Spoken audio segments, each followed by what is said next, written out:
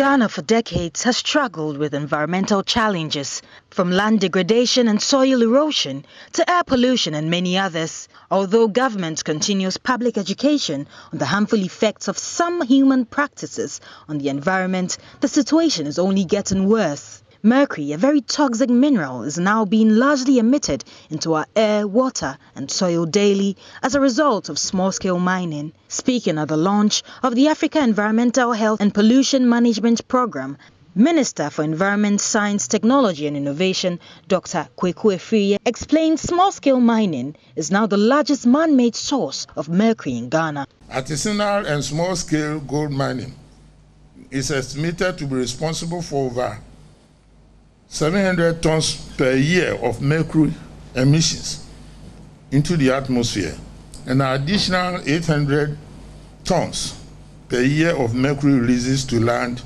and water, making it the largest man-made or anthropogenic source of mercury. A very serious environmental challenge that calls for effective management if we have to enjoy these deposits to their fullest. In an interview with JoyNews, Dr. Efriye indicated mercury intoxication can affect organs such as the lungs and kidneys. Mercury, once released into the air, soil or water, is practically irrecoverable, and it is not essentially a biodegradable substance. So when it locks into your system, your bone, your brain, everywhere, it is there forever. And it causes damage, neurological damage, kidney damage. The ministry has therefore launched the Africa Environmental Health and Pollution Management Program aimed at tackling the harmful effects of mercury and e-waste on the environment. The project, it is seeking to manage our environment, especially with regard to mercury.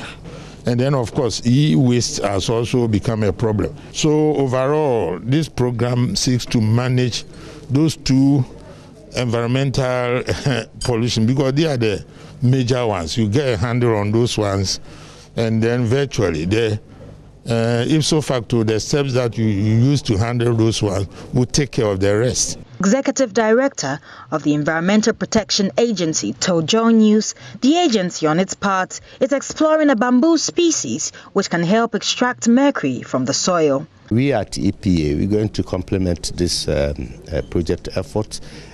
We are at the moment exploring the means of using biotechnology by way of plants.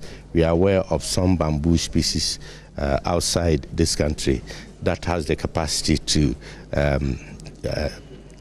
take poisonous or toxic substances like mercury and cyanide from the soils as they grow. So very soon we're going to integrate the approaches as to solving the challenges of mercury. As government makes calculated efforts to curb environmental pollution in Ghana, it is incumbent on citizens to play their part in ensuring the environment is safe. Judith Awotretando, JoyNews.